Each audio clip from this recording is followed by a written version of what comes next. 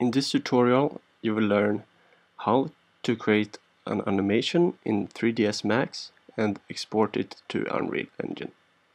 Okay, we have an object in 3ds Max.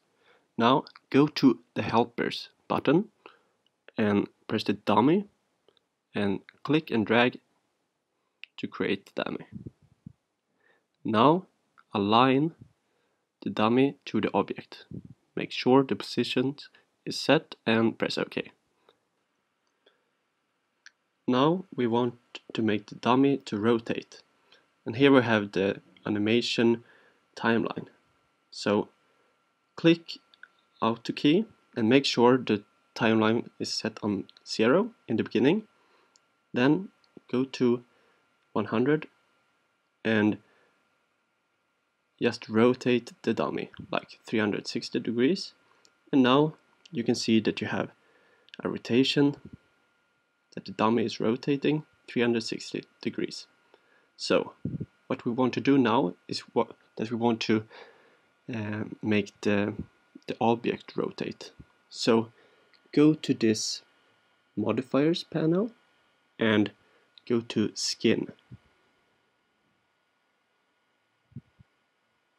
Now press add and choose the dummy in the list. Now the object is connected to the dummy. And we can see that the rotation isn't continuously. So how to do that is press this button here, and then you select the dummy, and to see the rotation you need to click these two keys to center it so you can view it. So select this line, and this is the animation, and make sure these 2 points are selected.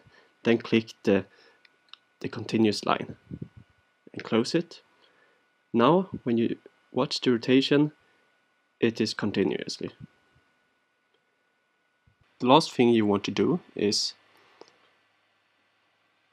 make sure the dummy is selected, then go to the movement tab, then motion paths and conversation tool.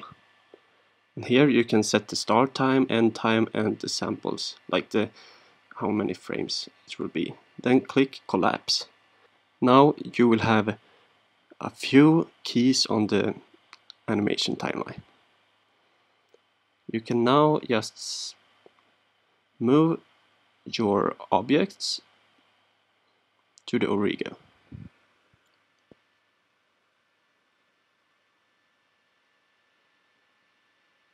Go to File, Export, Export, and save it in a suitable name. It should be an FBX file, and make sure that the animation is checked.